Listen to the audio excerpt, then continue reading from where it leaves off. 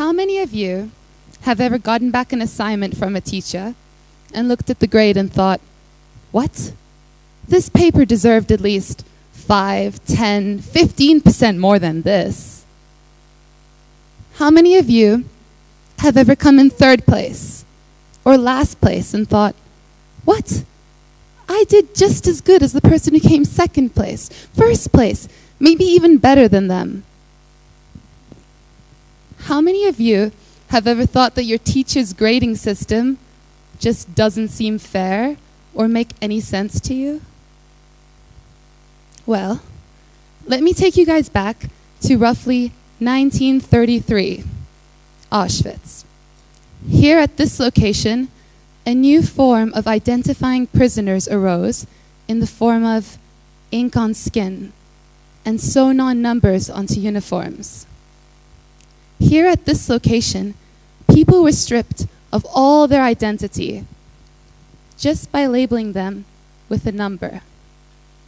Where they once had names and stories, they became just codes. Where they were once people, they became just numbers. Now, let me bring you back to 2014, where this system of numbering people is still around. Think about it. Since birth, we've all been defined by numbers. Inches, feet, pounds, centimeters, and so on it continues, grades. We constantly label everything as numbers. Mathematics is such a part of our life that sometimes we don't even realize it. When a loved one dies, it's the death of just one person, but it affects us so greatly. Whereas on the news, you'll see deaths of 40,000, 50,000 people, and the effect is not the same. Why? That number groups all those people together to the point where they're just a statistic, just a number. It groups them to the point where we can't even comprehend how much of a loss of human lives that is. So how can we make this even worse? Well, we live in a society where people constantly run around and slap numbers onto one another to label them for certain characteristics or achievements that they possess, sometimes just based on vague scales or opinions. We've been doing this since the dawn of time, and nowadays different versions of numbering people run amok everywhere. We constantly reduce people to just numbers, like the Auschwitz example I gave. These people were just tattooed with numbers. Imagine if you weren't called your name anymore. Imagine if you were just 5781, and that was it. How would that make you feel as a person? Our names give us such pride. I don't think you'd feel really good. Well, what are the long-term effects of numbering people? Let me give you an example. I can talk on and on and on about the difference between you and me, or you and me. I can talk even more about the difference between my mom and me and my dad and me. But if you turned to me and said, Ezgi, what's the difference between 1 and 2? I'd say, okay, well, 2 is 1 more than 1, whatever that means. And, well, 2 kind of has a curve shape, but 1's just a straight line. Yeah, that's it.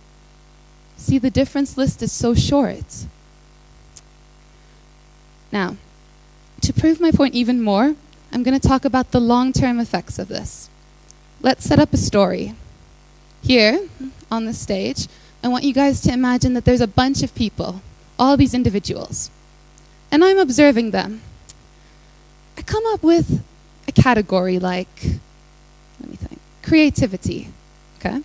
So I want to put these people in order of the most creative to the least creative. So how am I going to do this?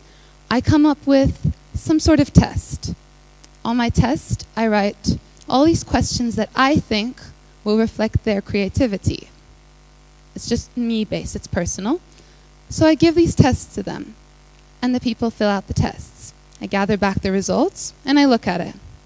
Okay. You. I think you're a 5. You're a 7. You're a 10. You're a 9. Oh, and you're a 1. So what happens when I tell these people their numbers and they disagree?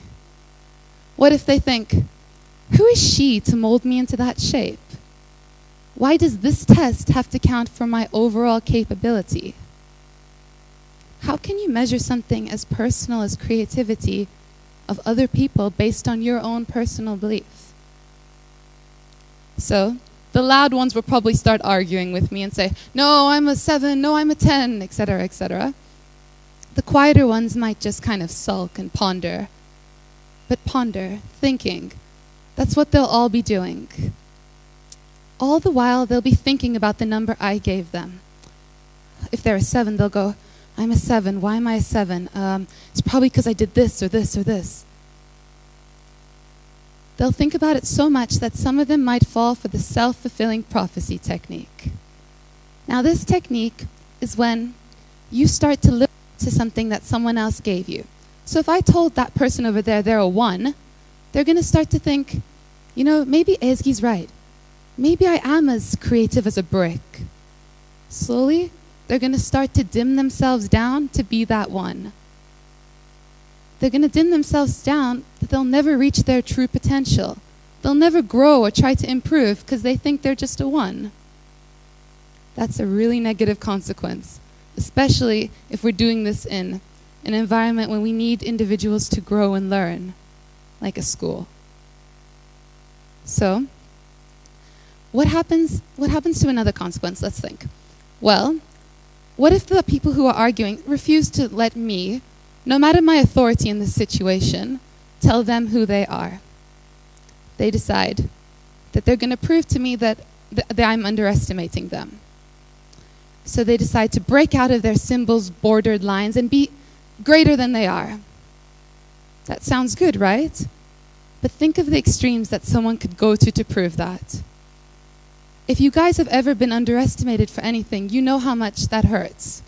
When you know you can do better, but there's someone on the line saying no, you just stay in your number. That makes someone feel horrible that they would go to any extent to prove that person wrong.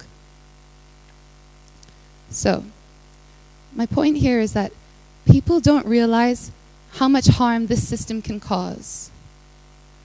No matter the number I give, while I give that 7 and I tell them it's a 7, they're thinking, what? I could have been a 9.